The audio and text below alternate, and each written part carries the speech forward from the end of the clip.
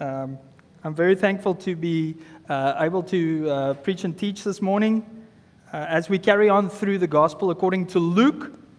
Those of you that are with us here at the Rock Church, Squamish, you will know that we have been teaching and preaching through the Gospel according to Luke for 2 years now, has it been? I think just over 2 years.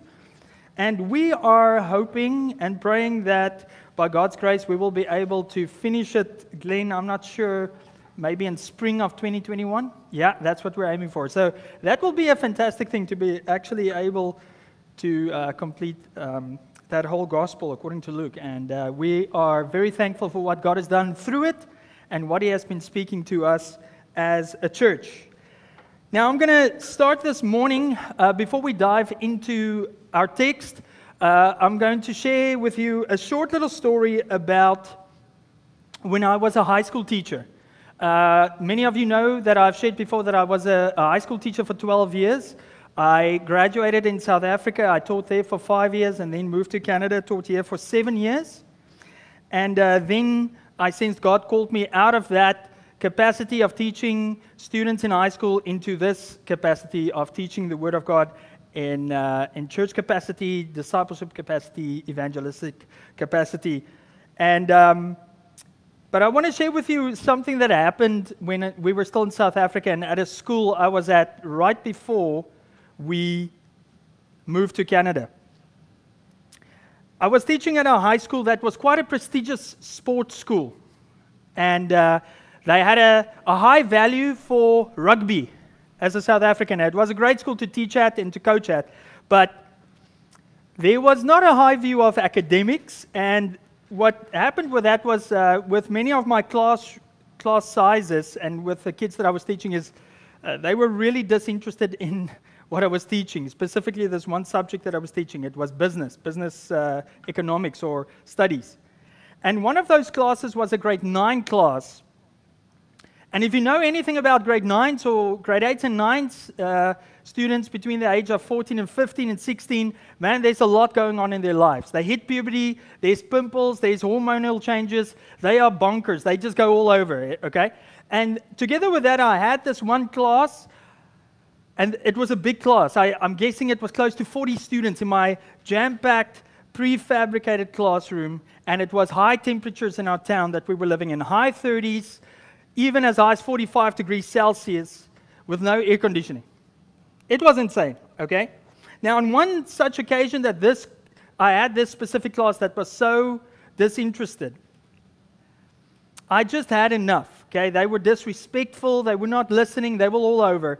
And I stood in front of them and I said, "Hey, do you know with what authority I stand here?" And they all went silent and they looked at me and I was like, "I'm standing here in the authority of the Lord Jesus Christ." And I could say that because we were predominantly a Christian culture. It was a public school rather, but we had a Christian ethos and a mandate. So I was able to freely share the gospel or my faith with them. But I stood in that class because I was just like, I had had enough. And I thought, man, maybe they will listen to me if I do that. And what happened was, there was a student that sat right in front of me, and I remember his face, and he looked perplexed, and he put up his hand. And I was like, "Yeah, you got a question?" And he's like, "Mr. Botha, what does the word authority mean?" And the whole class just laughed. And I threw my hands up in the air and I said, "Yeah, no wonder, you don't even know what authority means." And you know what? I thought about that story as I was preparing this message today, and I didn't put the title up there, but it's entitled "True Authority That Flows from True Identity." And this episode in my teaching experience happened, and I was reminded of it because I felt like God was saying to me, "You know, Rudi, you're not that much different than those students and that student that asked that question. What does authority mean?" Like, you know a definition of authority. You know that it is a kind of a power that is delegated towards someone, and then they exercise the right to tell other people or to exercise that kind of authority over people or a situation. But that's the definition. but you don't really have a clear understanding of it. And I want to submit that problem to you today. That is the main thesis of today's message. I'm going to try and drive at one point. And the problem is this, that I believe that we see that at play in our lives. We see it at play as the children of God, as Christians. And we see it at play in large in society, that we really do not have a good understanding of what true authority means and what it is. You know, if you're anything like me, you would maybe have to admit that the majority of the time when someone tells you what to do, you resist it. If you're anything like me, when you're pulled over by the RCMP, even though you were speeding, there is something inherently within us that wants to justify what we had done. I just arrived in Canada as a South African, and in South Africa, we predominantly speed. It's a lot of adrenaline in South Africa because of the high crime rates, and we have got a speed limit of 120 on the highway. But if it says 120, the rule of thumb is that means you can go 140. And so when I arrived in Canada, I was pulled over twice for speeding. But I knew I was guilty, but something inherently I was rebelling against. I was like, you cops, you RCMP, you're all the same. You just wait for us poor South Africans that come here and to pull us over and to discriminate against us, okay? That's kind of like inherently that was in me. And I want to submit to you that we see this at play in culture. If we just look at 2020 so far, how do we see us as people in general and society respond to authorities that make decisions? How do we respond to governing authorities such as prime ministers and presidents and public health authorities and decisions that they make? What happens on Facebook or social media? Is that truly a reflection of people who understand what authority is? Or are we missing something? And so that problem for me, again, I'm going to throw it out there again. I believe we do not have an understanding of the true nature of what authority is. And I want to say that we do not understand it because we do not know who we are. We don't have a thorough understanding of our identities. So I don't have it up there, but I've got a one big point. That true authority is derived from true identity. And true identity can only be received and not earned. I'm going to say that again. True authority is derived from identity, or true identity, and true identity can only be received and not earned. Now, that's a very nice thing to say. It's going to be great, but I want to substantiate it now.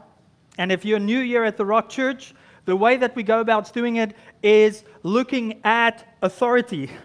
We believe that the Bible is that authority that gives us the answers to life's biggest questions. It's not Rudi that is now here today telling you something or trying to be clever. If what I'm telling you cannot be substantiated through Scripture, I'm in trouble. So that's what I'm going to try and attempt to do here today. And so before we dive into this text, let's just pray.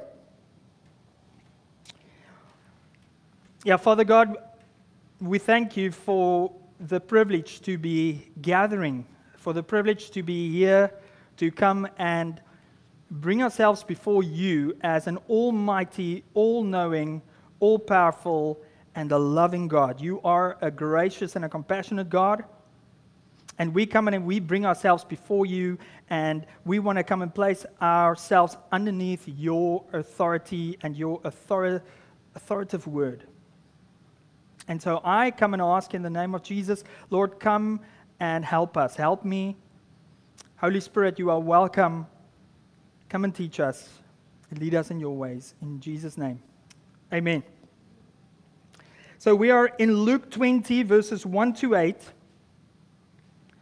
I'm not sure, am I currently in control of this? Yeah. Oh, there we go. Okay, that's not the one that I wanted to show. Okay. We're in Luke 20, We're going to look at verses 1 to 8 first, and then I've got a couple of observations to make, and then we will go from verses 9 to 18 at the end. And it says there, one day, as Jesus was teaching the people in the temple and preaching the gospel, the chief priests and the scribes with the elders came up and said to him, "Tell us by what authority you do these things. Or who is it that gave you this authority?" He answered them, "I also will ask you a question. Now tell me, was the baptism of John from heaven or from man?" And they discussed it with one another, saying, "If we say from heaven, he will say, 'Why did you not believe him?' But if we say from man, all the people will stone us to death, for they are convinced that John was a prophet." So they answered that they did not know where it came from. And Jesus said to them, "Neither will I tell you by what authority I do these things." So once again, we have Jesus on the scene, and there is a group of people, we have come to know them as the religious elite of the day, the scribes, the lawyers. In this scenario, we see it's the chief priests, scribes, and the elders, and they are in conflict with Jesus. They're really ticked off with Jesus once again. They are the ones with the PhDs, with the master's degrees, the experts in theology. And they have got they've got their arms up in the air, questioning Jesus about his authority. Now, for us to understand exactly why they have got such an issue with what Jesus is doing, we got to understand what the cultural context and the historical context was of this situation when Jesus is now in Jerusalem. Because we know from the previous chapter 19, that Jesus had been preaching and teaching in the regions outside of Jerusalem for the majority of the time during his ministry, but then now he is now finally going into Jerusalem, which is the capital of Israel and where God's kingdom was going to supposedly be established. And he is heading there together with his disciples, and he is entering the city of Jerusalem right before this festival, the festival of Passover. And we got to understand what the Passover is in order to really understand what is going on here in this situation where they come and approach Jesus and confront him on his authority. You see, Jesus came in as this humble king on a donkey. And the people were shouting, "Blessed is he who comes in the name of the Lord. Blessed is this king." And he was representing for these religious leaders totally the opposite of what they wanted to see. They wanted to see a military Messiah come in, an anointed one, a king that was going to come and obliterate their oppressors, the Roman Empire. But they had forgotten the true meaning of Passover. They had forgotten that the Passover was not about them, but it was about God and what he had done for them and given them an identity. The Passover was instituted and basically happened 1,430 odd years before Jesus. And for those of you that don't know the story, it plays out in the life of a man called Moses. There's a movie, a Disney movie, The Prince of Egypt. Go and watch it. If you've never watched it, that's what the story of Moses or the story of Israel is about, the Passover. And what it is about is, it is the nation of Israel that are in the land of Egypt, and they are oppressed. They are under an oppressive regime. They are enslaved for 400 years, and they groan. And they call out to God, and God hears their call. And he raises up a man called Moses. And he instructs Moses to go to this leader, to go to the Pharaoh and tell the Pharaoh, listen, let my people go. And so God, who is the God of the Hebrews, Yahweh is the God of Abraham, Isaac, and Jacob, he gives the Pharaoh multiple opportunities to let the people of God go and to repent. In total, 10 opportunities. But with every opportunity where he rejects God, God sends a plague. God sends a plague over the nation of Egypt that is in response to each and every false god that Egypt was worshiping. Because the Egyptians were polytheists. They were worshiping the sun, the moon, the stars, and all other kinds of images and idols that they had made. They were worshiping creation. They had their identity based on what they thought were gods. And so God came, he gave them 9, what is that? Is that the amp? Got something going on here. God gave them 9 opportunities. And still the Pharaoh rejected God's opportunity. And finally, God said the final plague was going to be that the firstborn child of every household in the nation of Egypt will die. But God made a way for the nation of Israel, his people. He instructed Moses that this is what every household of Israel will have to do. They have to choose a 1-year-old male lamb, a perfect, spotless, blameless lamb, slaughter that lamb, and take the blood of that lamb and place it on the doorposts of their houses. They had to then that night barbecue the meat, eat it together with unleavened bread, and get ready to move. Those of you that, when we were singing the songs and you were singing about the blood of the lamb or the blood of Jesus, it comes from that Passover, because what happened was God then came, he brought that plague on the firstborn children, but because the blood of the lamb was on the doorposts, God passed over the nation of Israel. They were spared the wrath of God. They were spared this punishment for not acknowledging God for who he was. And so the identity of Israel as the people of God was firmly established with them being able to leave Egypt. And God led them through miraculous signs and wonders through the desert to a land called Canaan, the land of milk and honey. And 1,400 odd years after that, guess who arrives on the scene? Jesus Christ, as the fulfillment of that lamb that was slain 1,430 odd years before his time.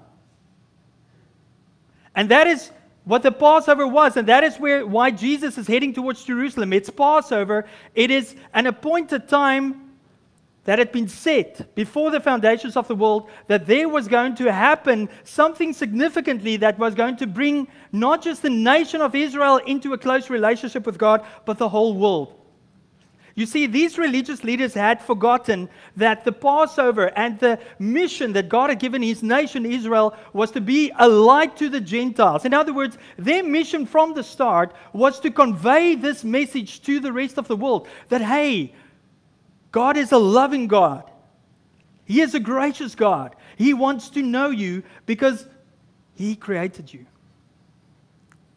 But you see, the religious order of the day had forgotten their identity. And they had made it about a message, well, it's about our identity that we can establish by what we do, how many of the good things we can do, how many of the 613 laws we can keep, because we believe we can keep it all.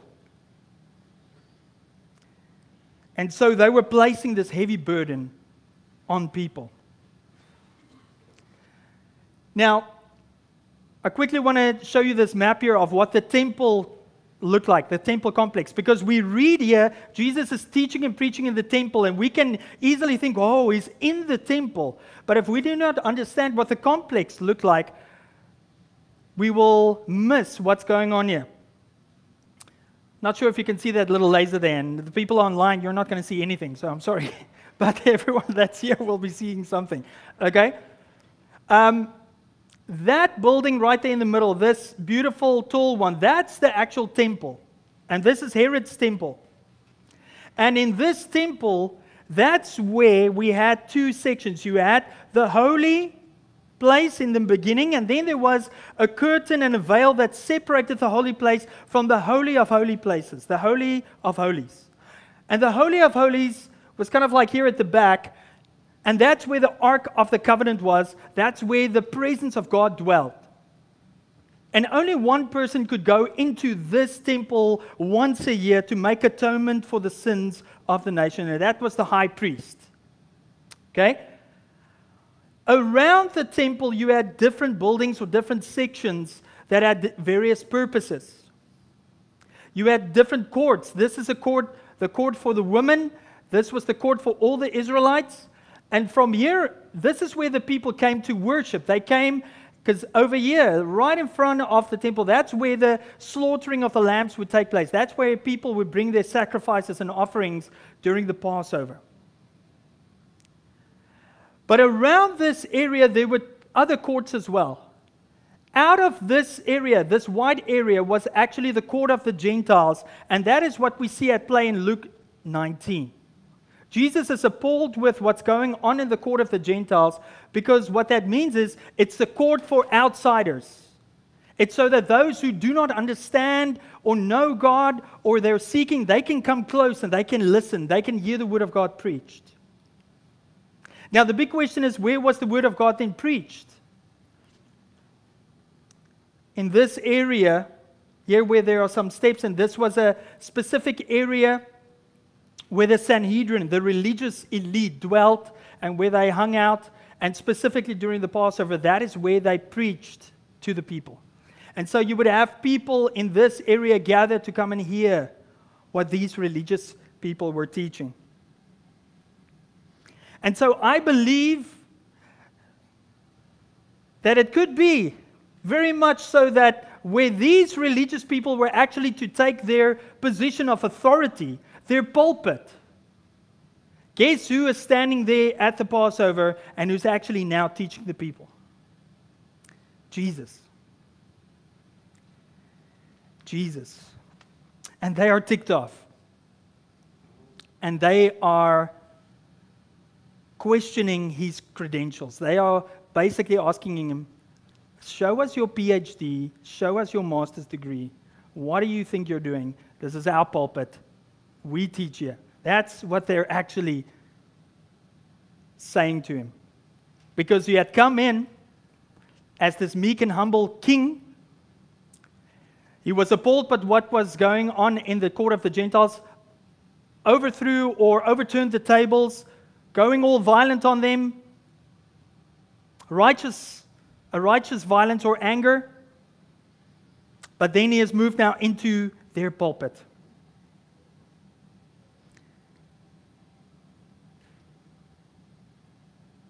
So,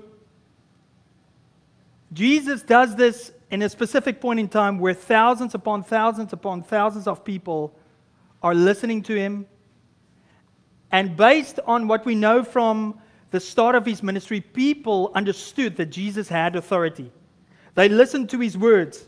In Luke 4, verse 32, it says they were astonished at his teaching, for his word possessed authority.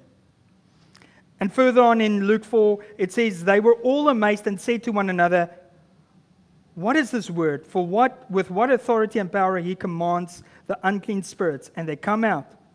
And reports about him went out in every place and surrounding region. And so the people were there. They were in expectation. They were hanging on his lips. They were eating up everything that he was teaching and preaching, except for these religious folks. And then we see this exchange. They question him. But in typical fashion of Jesus, he doesn't respond like Rudi. He doesn't go, well, I'm here with the authority of the Father. No, he responds with a question. Because he knows they want to lead him into a trap. They want to hear him say that he is God himself, that he is the Messiah. They want to hear that in this place so that they can accuse him in front of everyone of blasphemy and that they can kill him. That's what they want to do. But you see, he knows his identity and he knows their hearts. He knows their plans. And so he throws out this question. He says, hold on. John the Baptist, who came before me, my cousin, who came preaching and teaching a message of the kingdom of God, is about repenting of your sins and not ripping people off, doing the right thing, and following God with a broken and a contrite spirit. That's basically what John the Baptist preached, and he came baptizing people with that. He's saying, listen, that guy, John the Baptist, that was killed, was he of God? Or did he make that up? Like, was that just a man-made message? And we see then their response. They are in trouble. They are backpedaling, and they quickly huddle together like, okay, guys, we're in trouble here. He's done it again. I can't believe we stepped into this again. He's done it so many times to us. Here we are again. What do we do? Because if we say, yes, John the Baptist was a prophet of God, he's going to tell us, why didn't you guys listen? And that means we lose all credibility in front of the people. And if we say, well, he was just of man, the people will kill us, because the people knew and they believed that he was of God. And so they try and regroup, and Jesus is the one who exercises the authority here. They try and rattle him with this question. He poses a question back. They are rattled. And what card do they then play? They say, we don't know. They play the agnostic card.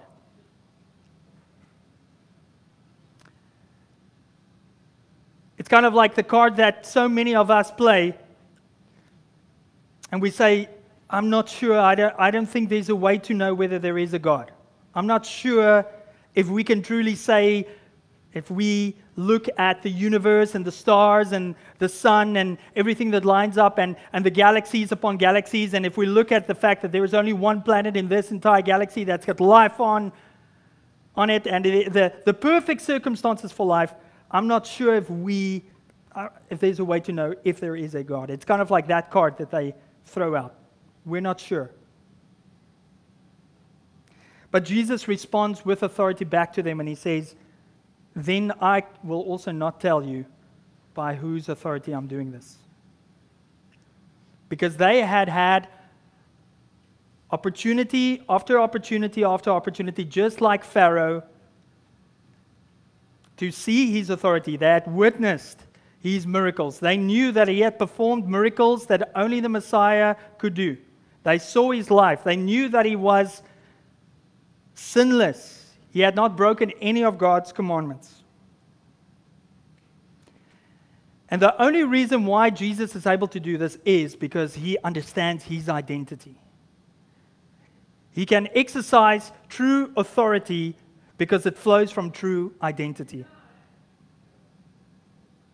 My main point that I'm driving at here again is that true authority is derived from true identity, but true identity cannot be earned. It can only be received. What I want us to see is that these religious people were exercising an authority that they thought they earned. They thought they were really good.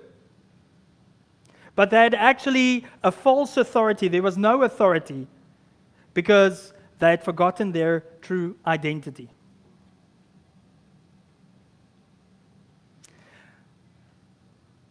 But if we move on, we then see Jesus indirectly respond to this question. He makes them look like idiots and fools, but then he does respond to give them the answer to the question that they ask. And we read this in Luke 20, verses 9 to 18. It says there, and he began to tell the people this parable. A man planted a vineyard and let it out to tenants and went into another country for a long while. When the time came, he sent a servant to the tenants so that they would give him some of the fruit of the vineyard. But the tenants beat him and sent him away empty-handed.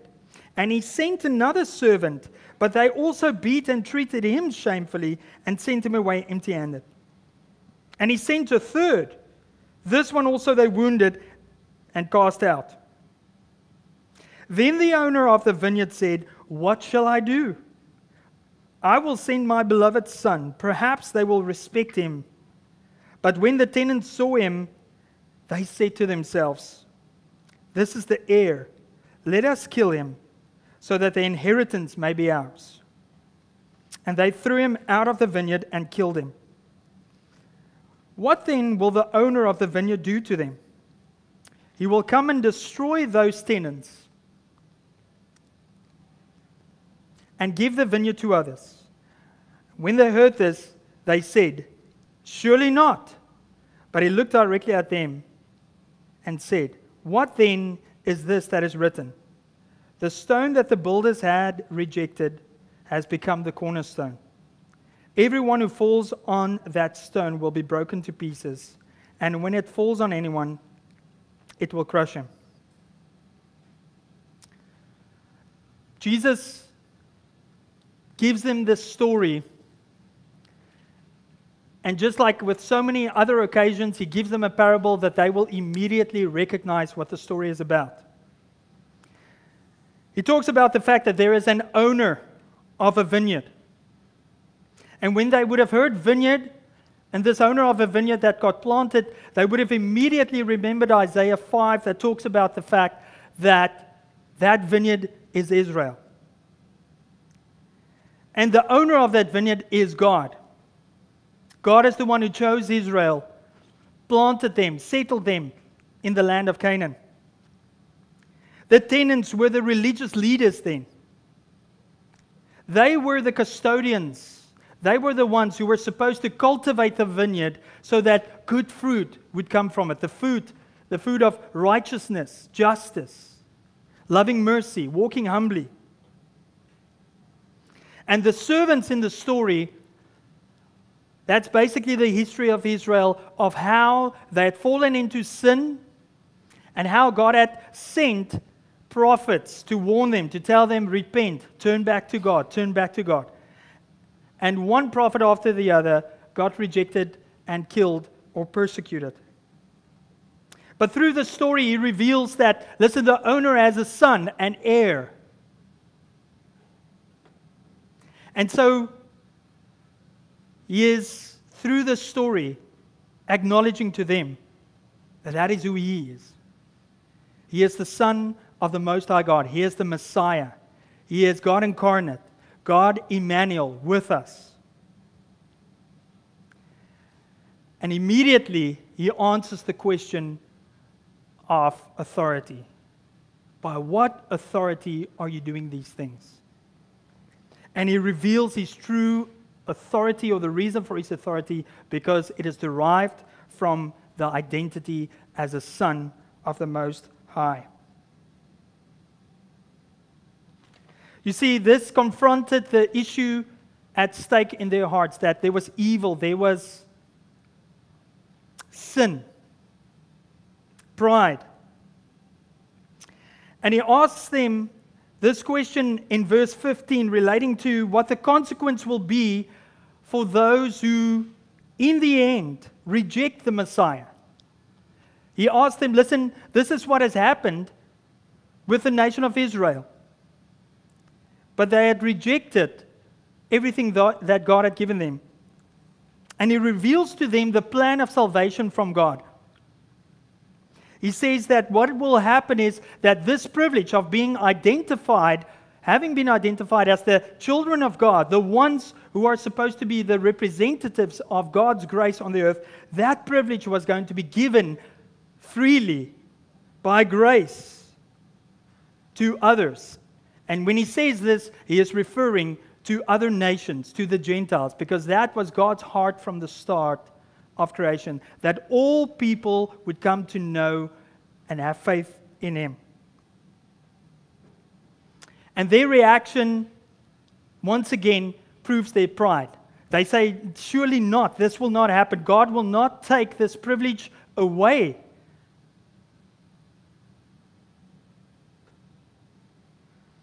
And he says that, in fact, this is what will happen. There will be a consequence.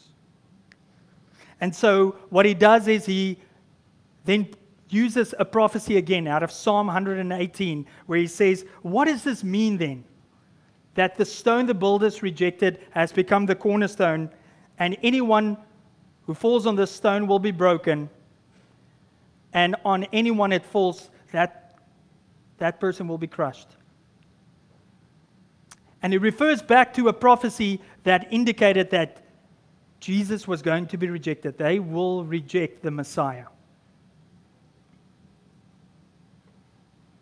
And so with this parable, he warns them. He says, this is going to be the consequence if you reject the Messiah, my authority. You will fall over me as the stumbling stone. I will be a stumbling block for you. I will be that cornerstone on which you are going to be broken. It's going to crush you. There will ultimately be a consequence of everlasting destruction if you do not repent.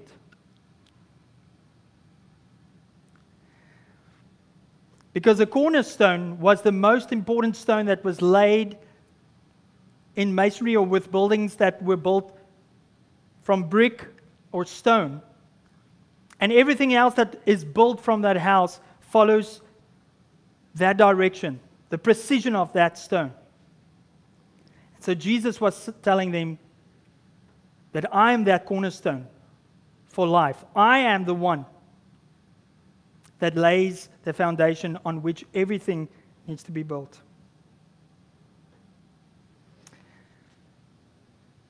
Now the question is, what does this mean for us? How do we apply it to our lives? We can easily look at this encounter and we shake our heads and we say, goodness me, religious leaders, how many times do you want to make the same mistake? How could you not see the Messiah? But if we are totally honest, we suffer from that same problem. The identity problem. We do not know who we are as people. We do not know who we are as Christians and who God calls us to be and to accomplish. We too come to Jesus and we ask, like the religious leaders, Jesus, tell me, by what authority are you telling me how I need to live my life? By what authority are you telling me how I need to practice my sexuality? By what authority are you telling me how I need to spend my money? By what authority are you telling me how I need to structure my family and raise my children? By what authority are you telling me to love people? And we come with those same questions, that same attitude, knowing that God has actually already shown us. He has revealed himself to us in Jesus Christ. We reject the authority of his word. We reject the Bible. We come to the Bible with our own intentions, our own desires. I want the Bible to tell me what I want to do. And we come and say, well, listen, Jesus, I will maybe follow you and trust in you if I could just have one more, if there was one more gospel, if there was one more guy that came and he gave an account of your life, man, then I will believe. But we then ultimately fall for that trap that these religious leaders stepped into. They were worshippers of self. So they were not agnostics, they were in actual fact contemporary Gnostics. They were worshiping themselves. They were placing themselves in authority instead of God. And we see this at play in our culture today, even more so. A culture that has turned away from God, turned away from the truth of God. And it is the worship of self. If we see it on Facebook, we see it in the social media, it's about receiving an identity that is based on how people view me. It's based on an identity I get from hashtags and likes and shares. The gospel of self.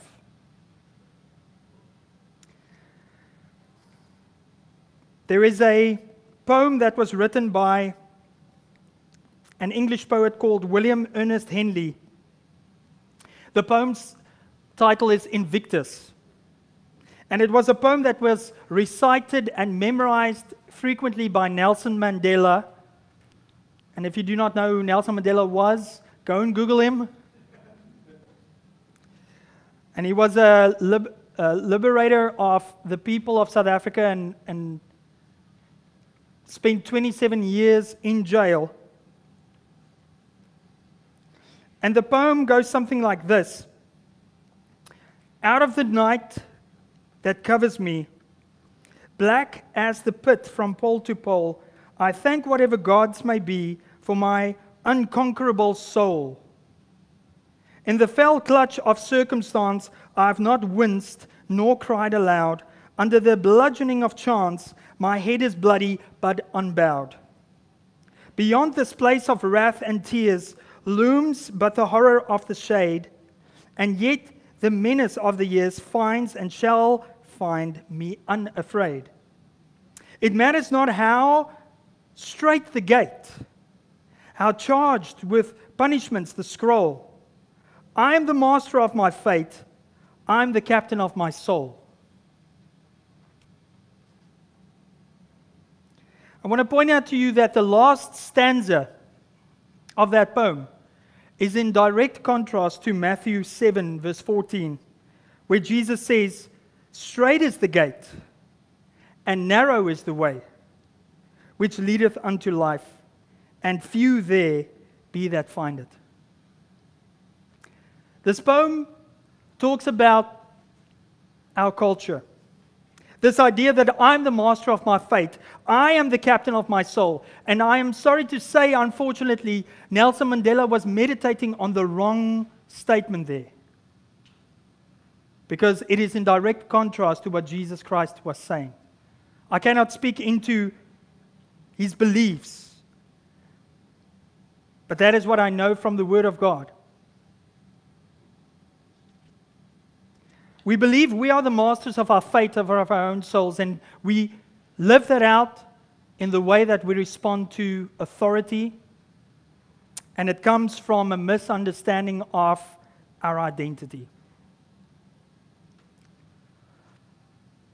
I want to conclude with this. I shared in the beginning how I stood in front of that class. I had the credentials, I had the teaching qualifications, I had the experience,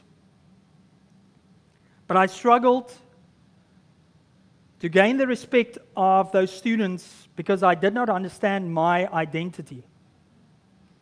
I was not living with true authority in my sphere of influence because I did not understand that living from the true identity of who God calls you to be, a child of God, a child of the Most High God, an heir to the throne, Paul says. If you're in Christ, you are an heir with Him. And I did not understand the authority that Jesus had and what He called me to be and do when He said this in Matthew 28, verse 18 to 20. He says, "And Jesus came and said to them, all authority in heaven and earth has been given to me. Go therefore and make disciples of all nations, baptizing them in the name of the Father, of the Son, and of the Holy Spirit, teaching them to observe all that I have commanded you. And behold, I am with you always to the end of the age." The authority that Jesus had transferred through His life, death, and resurrection to those who put their faith in Him, who repented of their sins, to say that, Jesus, you are Lord, we want to follow you, we want to do what you had commanded us. That authority that came through His Spirit only started flowing and happening in my life in the classroom when I realized that it was done in the Spirit. It wasn't about me standing and saying, well, I've got authority, I've got authority. It changed when I started saying, hold on, I will arrive an hour before school starts because I'm going to do my devotions in class and I'm going to pray. I'm going to pray for these students. I'm going to pray for these chairs. I'm going to pray that God's kingdom will come through this pulpit that He had given me, because that became my pulpit. That is where I realized that what Jesus was saying here to make disciples, this is where it's going to happen.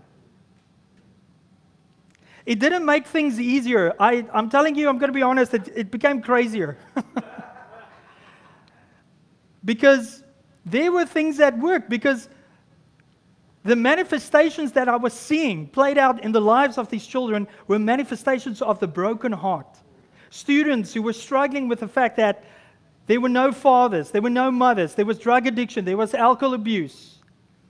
And I was sitting with a bunch of people, young people, who were hungry and thirsty for truth and love.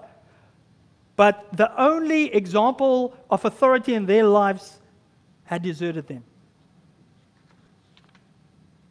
And that is where it changed for me.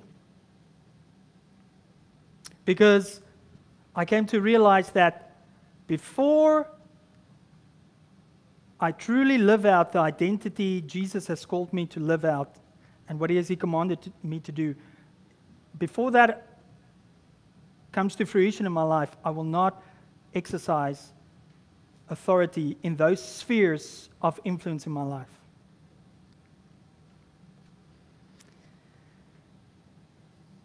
Question is, how about you? What does it look like for you currently in your life? As a Christian, as someone who has already committed your life to Jesus, you have repented of your sins. What would it look like for you in your life if you started living with that authority, but it's not coming out of a place of pride, but it comes out of the fact that you understand Jesus is the one who has all authority? How would that impact your work life? How would that impact your neighbors? How would that impact your first neighbor, which is your spouse, and then your children? How will that trickle down into this community of Squamish? Imagine what it can look like if we gave the illusion of power and control over our own lives, if we gave that up and we said, Jesus, come and rule and reign. You have authority. You can tell us what to do. We'll do it. And what that can look like for you if you are not a child of God yet, if you are looking for identity, this is a wonderful invitation that God gives you to say you can be one of His children. You can enter into a relationship with Him simply by acknowledging that you have a need for your sins to be forgiven, to confess it, and to say, Jesus, I trust in you, I repent of my sins, I want to follow you.